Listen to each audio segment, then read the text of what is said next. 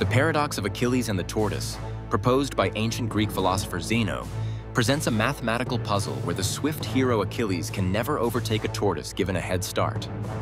The paradox works like this. If the tortoise starts ahead and both begin moving, by the time Achilles reaches the tortoise's starting point, the tortoise will have moved to a new position. When Achilles reaches that new position, the tortoise will have moved again, creating an infinite sequence of shorter and shorter distances that seems impossible to complete. The paradox challenges our intuition because mathematically, Achilles must traverse an infinite number of distances to catch the tortoise, which seems impossible in finite time.